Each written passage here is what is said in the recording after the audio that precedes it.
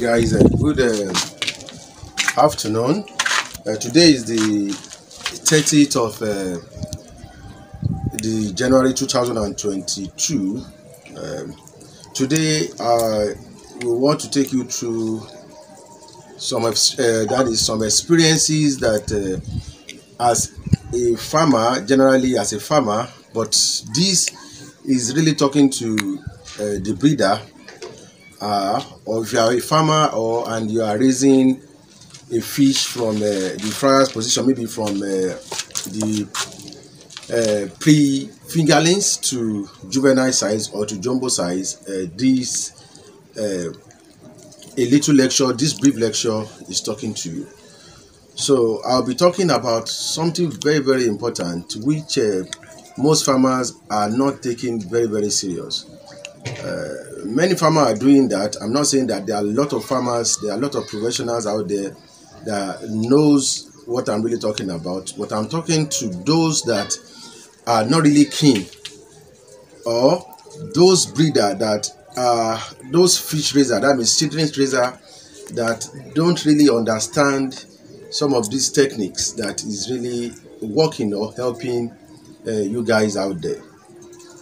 I said it once again that there are a lot of people that knows about this, and they may not be the opportune enough to update you, to tell you, that means to give you some lectures about it too as well. But I just thought it didn't fit. I've been doing this for a very long time. It's a little bit secret about mine too as well, which I do for my fish prevention, fish transportation, and disease control. So I would just like to share some tips with you. Maybe you are having such problems. But before I go more deep into what I'm really talking about today, I want to tell you guys that at present the climate is changing, and the Harmattan period runs now to January to February. As we are entering February, is running into February. So this is some of the difficult times for every breeder. It will be very difficult now for every breeder to have seed successfully. It is somehow very difficult now for a breeder. Maybe if you hatched and your fish even comes out, it seems a little bit difficult now for you to manage it, because of the weather, the harsh and the cold weather, it comes together to affect your seedlings and affecting your fishes. Maybe sometimes you hatch and it comes out maybe 3 to 7 days, you see them that they started dropping drastically. These are some of the period that you have, that sometimes you may try all what you have, but by the end of the day it may not you may not be well satisfied. So this period now, there must be a check and balances. What I mean by check and balances, if you are in that terrain, that means in the environment that the cold is so much, the Harmattan drops so much in the morning, so it is advisable for you not to feed, because one, or else you know the efficiency of your feeding. And with this, with the little secret I want to give to you today, I will give you more how your fishes can be more efficiency in their feeding. There are some technical things you have to do. It doesn't really matter that you read this in the book. These are practical. They are practical lessons. Because I don't know. Maybe you can read it out. Maybe somebody have written it before. I don't know, but these are what I practice, and I do notice that it works, and I want to share with you guys. So I'm saying about this particular period now, this is the time for you to really have a thermometer in your farm steady. You must have a pH reagent in your pond, in your farm ready. You must have what we call the Natrite and the nitrate kit in your farm ready, because of the water, because the little amount of feed you give to your fish now really tells on them.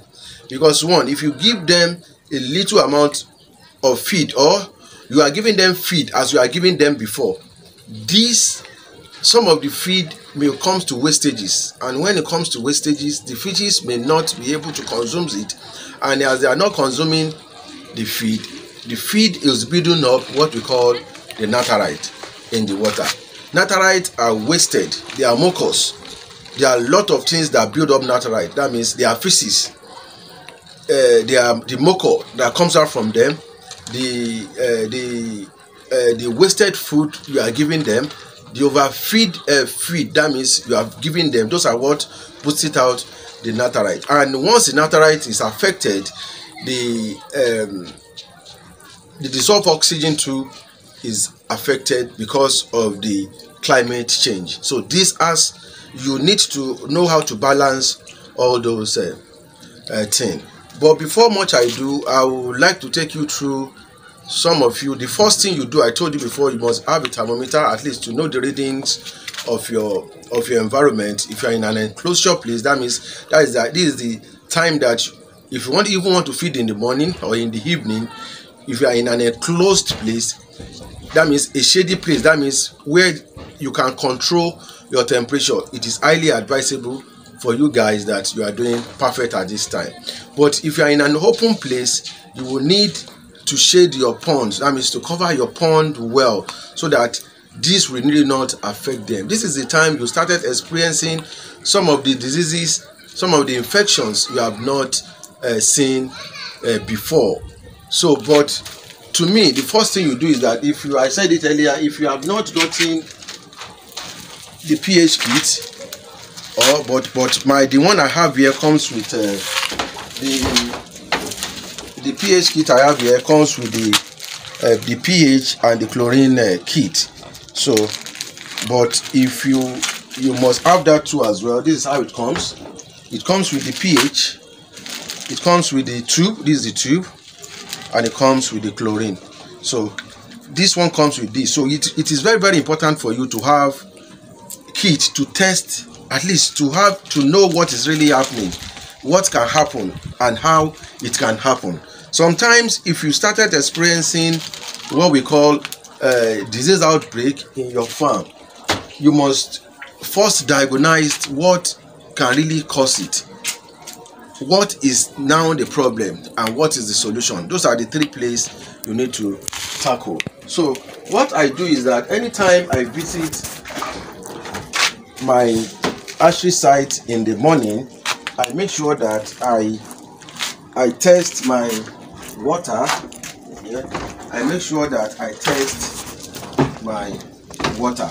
So to me, I'm just taking you through what I think you can do as well. So once you go to your farm, now make sure that the first thing you do is to test your water. So I'll be testing my water to see what I can have. So after testing my water, I will now take you through some of the other things I do too as well that really helping me and making sure that at least I have seedlings at a very given period. So what I do is that by the time I do and I test my water, so as you can see now, this water is telling me I'm having like 6.5. 6.5 means what I have done to the water. She understands, because what I do is that I told you something is if I change my water, I make sure that I have my seashell ready in order to control some of the parameters I think it can help, most especially the pH side of it. And I do use what we call the calcium chloride. If you know about that, it's a little bit scarce, but it's very, very good to use too as well, to balance some of these water parameters too as well. So after that, because of this time now, I don't do much of overfeeding. So I will now test for the nitrite. So this is the kit for the nitrite. So testing for the nitrite is to know the volume of the nitrite level in that water. Where are my fishes really staying? Are my fishes staying under the pond? Are they coming at the surface of the pond? Those are what you check to as well. It's important you check that. So this is the nitrite kit and the nitrite kit that I use in testing my water. And if you need all these two, you can as well contact me. I made mention of it before. And again, in order to prevent some of all these things, I try to use this. You can see I'm using it. This is what I normally use. Why do I use this? This is what we call the water purifying kit. What this does is that, one, it helps you to purify your water.